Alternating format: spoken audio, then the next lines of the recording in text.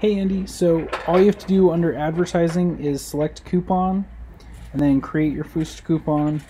When you go through, search by the ASIN. So I always open up a secondary tab for the ASIN, look at the managed inventory, and then pop in the ASIN.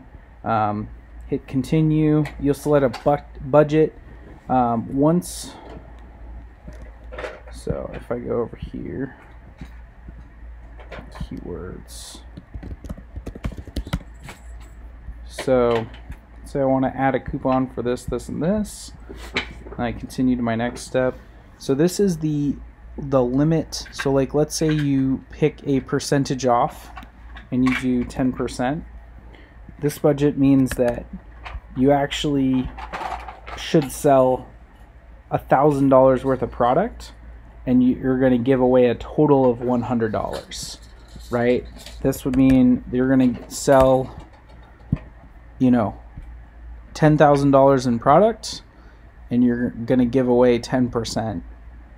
And then I always say limit to one per customer, just so that depending on how you feel about it. You can also do a dollar amount, $5 off, $10. I always do the percentage because that way if you have multiple products, it's pretty simple. And then you're going to schedule target, review and submit, and then within 24 hours that should go live, and then you can copy and paste. In the schedule and target, you'll actually create the name of the coupon that you're going to copy and paste and send to them. So that's how you do it.